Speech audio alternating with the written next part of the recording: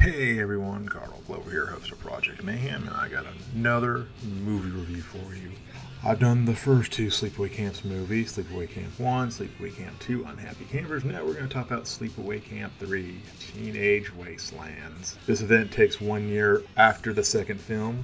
Maria is heading to camp. Suddenly, she is chased into an alleyway and run over by a garbage truck driven by Angela, who throws Maria's body into the back of the compactor. Angela poses as Maria in order to aboard the bus to Camp New Horizon, which is the same location of Camp Rolling Hills. Wow. After arriving, news reporter Twani Richards asked Angela to get some cocaine. Angela gives her Ajax cleaner instead, which kills Twani when she snorts it. After the campers have settled in camp counselors Herman and Lily, Miranda, and Officer Barney. Make sure I didn't pronounce that wrong. Barney Whitmore split the campers into three groups. Angela is placed in a group with Herman, Snowboy, Peter, and James. While camping, Angela leaves Snowboy and Peter to fish, finds Herman and Jane having sex, and kills them both with a stick. All hail the mighty stick. They did something similar in the second movie. Just beat them with a stick. Surprised the stick didn't break. Brock, zoom in on that picture of the stick. How powerful and mighty OP the stick is. All hail the stick. Okay, enough dicking around.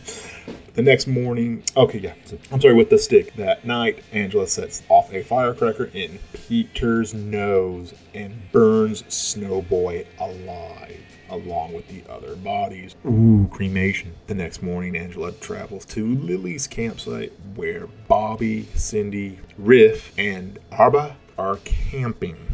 Angela switches places with Arba and decapitates her with an axe. Lily sets the campers out on a trust building exercise where Angela, having grown tired of the girls whining with big tote behavior, attached Cindy to a flagpole and drops her from a high height, killing her.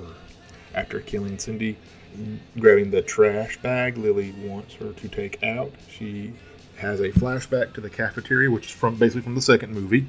After luring her outside of the kitchen, Angela buries Lily in a trash hole and runs her over with a lawnmower. Oh my god, that is the coolest killing scene ever. Freeze frame that. Bum, bum. I lost my place. Damn it. Yeah, with a lawnmower. Wants to take out the trash. Well, buries her, then runs her over with a lawnmower. Angela then rips Bobby's arms off before stabbing Riff with a tent spike. Ouch. The following morning, Angela travels to the remaining camp where Barney, Tony, Marcy, that doesn't say Monica, Antia, and Greg camping. Angela tells Barney she is supposed to switch with Marcy. Barney accompanies them, and then Angela fakes a leg injury as Barney tends to Angela's. Marcy discovers Lily's body after Angela tells her that Lily's just doing nothing outside, and for Monica to see, Barney yells for Monica to run. After a tense standoff, Angela shoots Barney dead. Angela catches up with Marcy and captures her. That night, Angela ties the remaining campers together. She shows them the body of Barney and forces them to find Marcy in one of the cabins. Upon finding Marcy, Greg and Anita are killed by a booby trap. Angela decides to let Marcy and Tony live, but as she tries to leave, Angela stabs numerous times by Marcy. Marcy and Tony summon the police to the camp. Angela is taken to the hospital in an ambulance, and then she stabs the paramedic and the policeman with a syringe. When the ambulance driver asks what's going on, Angela is just taking care of business. And that was Sleepaway Camp 3, Teenage Wasteland. Is it a good movie? No, not really. It's not. Is it worth a good laugh and a few chuckles here and there for a cheesy slasher movie? Yeah, it's worth a watch. Would I recommend this to people? No, I wouldn't. But if you love horror movies and slasher movies, give this a watch maybe, but I can't recommend the movie. But I did go back watching this and drifted off a bit. But I do love the killing scenes, like with the lawnmower and the spike through the hand, which was pretty cool. I mean, getting run over by a garbage truck was a bit tense. I even had to watch the behind the scenes on how they actually choreographed all that with the stunts.